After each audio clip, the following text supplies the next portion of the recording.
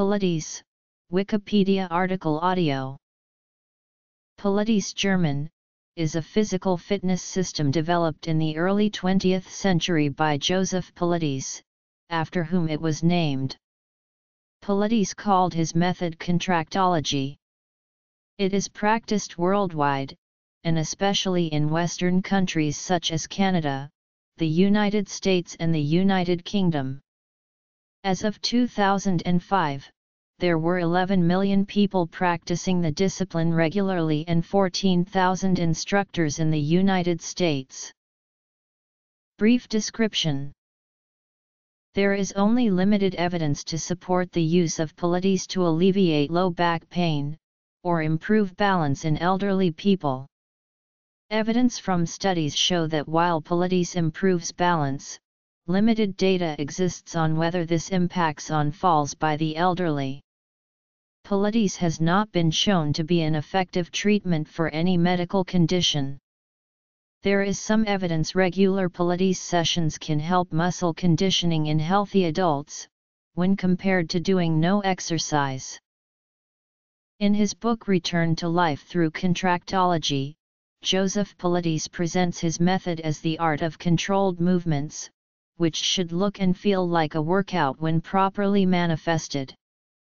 If practiced with consistency, Pilates improves flexibility, builds strength, and develops control and endurance in the entire body. It puts emphasis on alignment, breathing, developing a strong core, and improving coordination and balance. The core, consisting of the muscles of the abdomen, low back, and hips, is often called the powerhouse and is thought to be the key to a person's stability. Pilates system allows for different exercises to be modified in range of difficulty from beginner to advanced or to any other level, and also in terms of the instructor and practitioner's specific goals and/or limitations. Intensity can be increased over time as the body adapts itself to the exercises. History. Pilates was developed by Joseph Pilates, from Mönchengladbach, Germany. His father was a gymnast and his mother a naturopath. Principles. During the first half of the 20th century, he developed a system of exercises which were intended to strengthen the human mind and body. Pilates believed that mental and physical health were interrelated. Breathing. In his youth he had practiced many of the physical training regimes available in Germany, and it was from these he developed his own method. It has clear connections with the physical culture of the late 19th century, such as the use of special apparatuses and claims that the exercises could cure ill health. It is also related to the tradition of corrective exercise or medical gymnastics as typified by Per Henrik Ling. Concentration. Pilates said that the inspiration for his method came to him during World War I, while he was being held in an internment camp on the Isle of Man. He developed his method there for 4 years, working on his fellow internees. Control. Joseph Pilates accompanied his method with a variety of equipment, for which he used the term apparatus. Each apparatus was designed to help accelerate the process of stretching, strengthening, body alignment and increased core strength started by the mat work. The best known and most popular apparatus today, the reformer, was originally called the universal reformer, aptly named for universally reforming the body. Eventually Pilates designed other apparatus, including the Cadillac, Wunda chair, high electric chair, spine corrector, ladder barrel, and petit pole. Pilates published 2 books related to his training method, Your Health, a corrective system of exercising that revolutionizes the entire field of physical education in 1934, and Return to Life Through Contractology in 1945. Centering.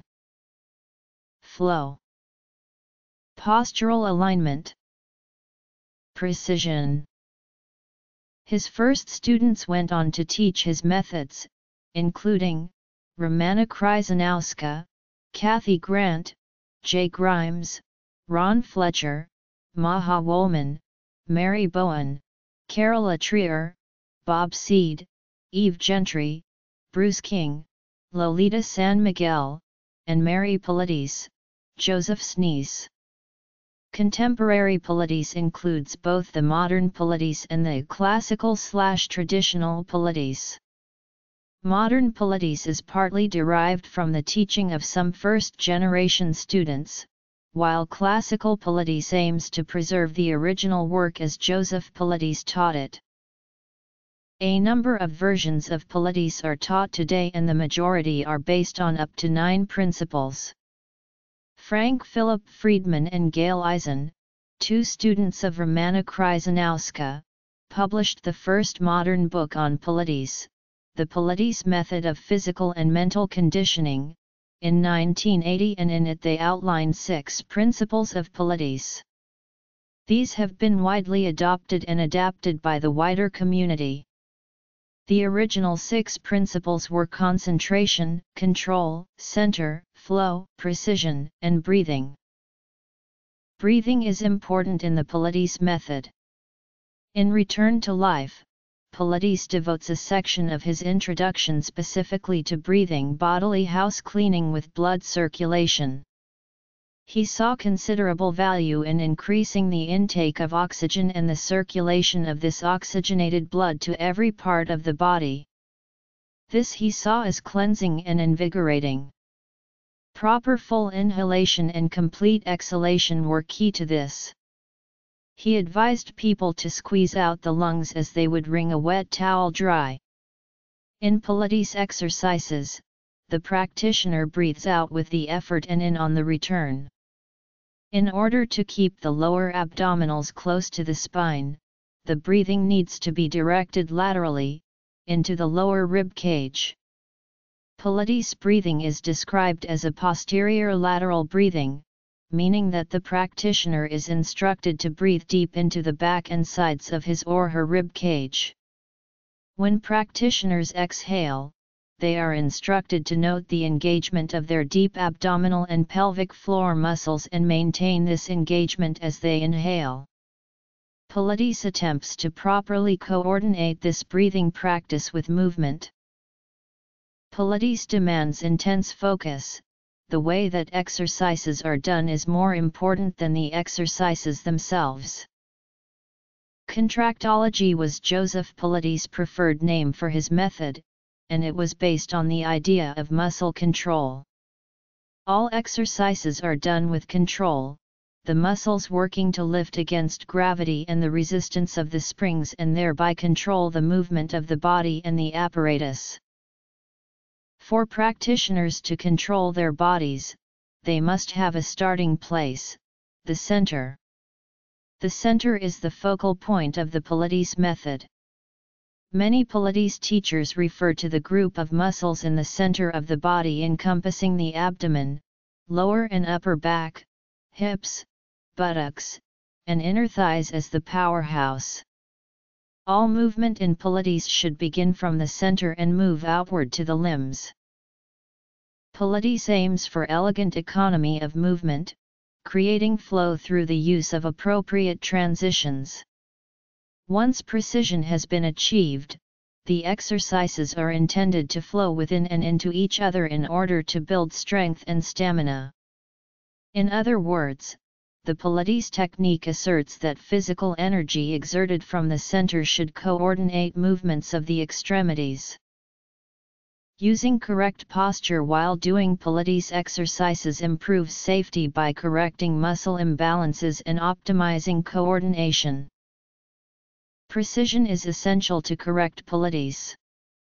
The focus is on doing one precise and perfect movement, rather than many half-hearted ones. Here Pilates reflects common physical culture wisdom, gaining more from a few energetic efforts than from many listless ones. The goal is for this precision to eventually become second nature and carry over into everyday life as grace and economy of movement. Correct muscle firing patterns and improved mental concentration are enhanced with relaxation. With increased precision, motion becomes more efficient, so there is less stress to perform the exercises. In 2015, the Australian government's Department of Health published a meta-study which reviewed the existing literature on 17 alternative therapies including Pilates, in order to determine if any were suitable for being covered by health insurance. The review found that due to the small number and methodologically limited nature of the existing studies, the effectiveness of Pilates is uncertain. For the treatment of lower back pain, low-quality evidence suggests that while Pilates is better than doing nothing, it is no more effective than other forms of physical exercise. There is some evidence regular sessions can help with the conditioning of the abdominal muscles of healthy people, when compared to doing no exercise.